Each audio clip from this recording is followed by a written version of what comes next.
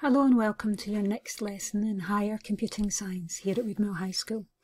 We're continuing with the Computer Systems unit and looking at data representation and something called 2's complement.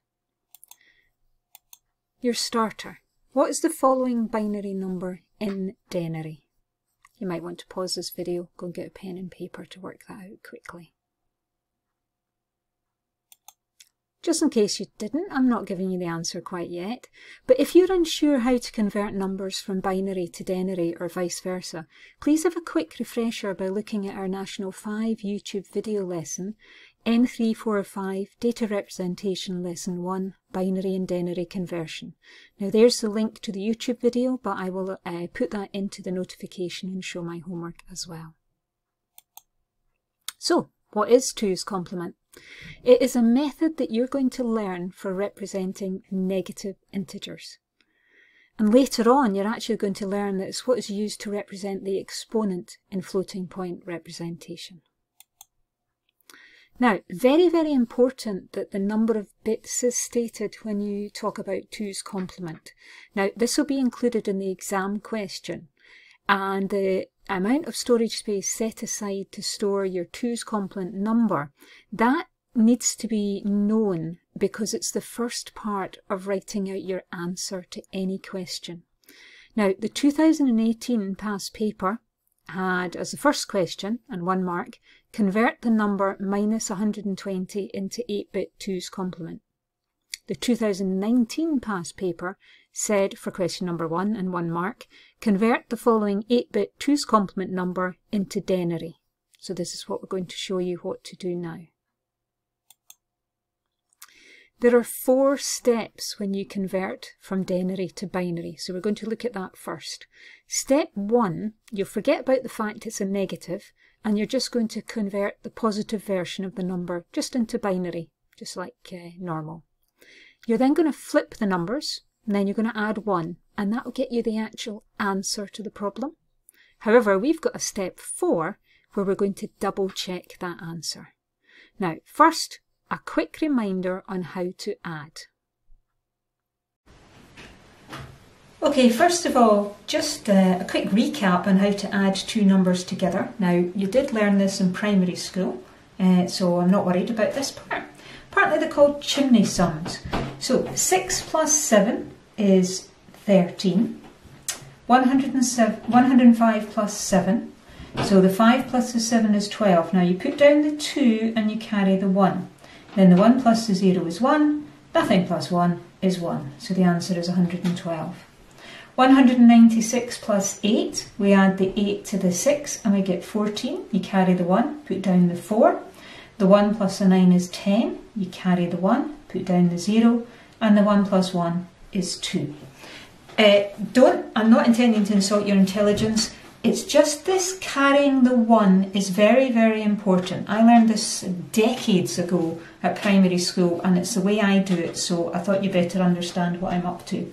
Now, when we're looking at adding together binary numbers, there are actually only 4 ways to add together 2 binary numbers. You can have 0 plus 0, 0 plus 1, 1 plus 0, or 1 plus 1. Now, quite simply, 0 plus 0 is 0, 0 plus 1 is 1, 1 plus 0 is 1, but 1 plus 1 is 1, 0. Okay, now you guys should be able to remind yourselves that 1, 0 is the number 2 in denary. So binary 1 plus binary 1 is binary 1, 0. Still adding up in binary, just to make it slightly more complex, if we have got the number 101 and we want to add 1 to it, here we have 1 plus 1, and here we're going to carry the 1, put down our 0, then the 1 plus the 0 is 1, nothing plus 1 is 1. So 101 plus 1 in binary is 110 in binary. Just to make it a little bit more interesting, if we are trying to add together the binary numbers 1111 with binary number 1, as you know, 1 plus 1 is 10, put down the 0 and carry the 1. 1 plus 1 is 10, put down the 0 and carry the 1.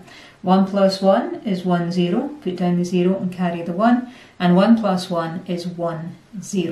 Okay, so that's how you would add up numbers in binary. Okay, now we're going to move on to 2's complement number. The first example we're going to do is minus 77. Now any question will say to you how many bits your answer has to be in. So this example I'm going to give you is an 8-bit 2's complement number for minus 77. The 8-bit part is important, and that is how many placeholders that you will have in your answer. So you know to put down 1 on the wrong side of the page, double them up until, and this is the important part, you've got 8. Okay, it's an 8-bit number, so we need 1, 2, 3, 4, 5, 6, 7, 8. Okay, now step 1 is the positive binary number. Okay, so we want to get 77 as a binary number. Now that means we don't need any 128s, okay, because it doesn't fit into 77, but we do need a 64. So I'll just do my wee sum at the side. 77 take away 64 is 13. So we can't fit 32 in, so we don't need a 32. We can't fit 16 in, don't need one of those. We're going to be able to use an 8. 8 away from there leaves us with 5. Now you should be able to realise that 5 will need a 4 and we'll need a 1, but we don't need any 2's. Now there is your binary number for 77. That's step 1. Step 2 is you're going to flip the numbers. Now that just means if you've got a 0, you put a 1. If you've got 1, you put a 0. And literally do that the whole way along the number. So you've flipped the numbers. Okay, now step 3, you're going to add 1. And this is why we did some little practice sums earlier. Okay, now the two numbers that you're adding together are these flipped numbers from step 2, and you're adding a 1. So 1 plus 0 is 1. Nothing plus 1 is 1. Nothing plus 0 is 0, etc. Okay, so you're just adding those numbers up. Effectively, that would be 0, 0, 0, 0, 0, 0, 0, 1 in this row here. Okay, but they're left blank, and we'll add them up. Now this is actually your answer. This number here, 1, 0, 1, 1, 0, 0, 1, 1, is minus 77 in 2's complement. However, we need to do a step 4 to double check. And this double check is actually how you convert a binary 2's complement number back into denary. The 8-bit part was important. This bit here, the leftmost one, is known as the most significant bit, and that is the one that becomes minus 128. Okay? So we've got 1 under here, so that's minus 128. And then you add on anything else, you've got a 1 underneath. So we've got to add on 32, got to add on 16, got to add on 2, and got to add on 1. Now I don't think you guys can see my calculator, but minus 128 plus 32 plus 16 plus 2 plus 1 equals minus 77. So I have double checked and I know that that answer is correct. Okay, going to do another example. We'll try minus 104, just to let you see the whole steps again. Again, it's going to be an 8-bit 2's complement number. Start on the wrong side of the page, double up, and we're going to use 8 of these because it's an 8-bit number. So there are 8 placeholders. So step 1, positive binary.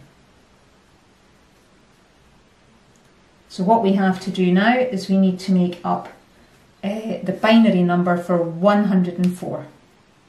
So we don't need 128, but we do need a 64. So 64 away from 104 is 40. Okay, so yes, we can fit a 32 in there. And then 32 away from 40 is 8, so we can't fit a 16. There's our 8, so we don't need a 4, we don't need a 2, and we don't need a 1. Step 2, flip. Okay, 0 becomes 1, 1 becomes 0, etc.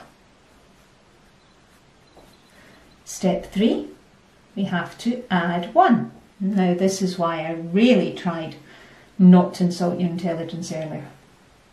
So the two numbers we're adding together are the flipped number 1001, 0111 plus 1. So 1 plus 1 in binary is 1, 0.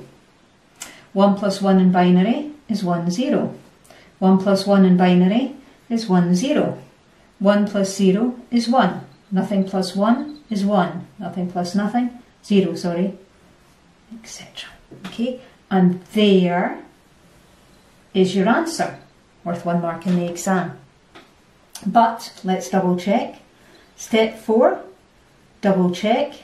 It is an 8 bits 2's complement number, so we go all the way to the most significant bit at the end. We do have a 1 under there, so that's minus 128. And we have to add on anything that's got a 1 under it. So we've got 16, and we've got an 8, and that's all. Again, not sure you can actually see my calculator, but minus 128 plus 16 plus 8 equals minus 104, which is the number that we were trying to achieve. Okay, now let's have a look at how this has come up in past paper questions. In the 2018 paper, there was a question. It was question number 1 and it was worth 1 mark. And it was convert minus 120 to 8-bit 2's complement. In 2019, it was also question 1 and it was also worth 1 mark. And it said convert the 8-bit 2's complement number 1001 1010 to denary. Okay, so we'll look at these in turn. So the first one is converting the number minus 120. Now it said very clearly it's an 8-bit, so again we'll start on the wrong side of the page, double it up until we have 8.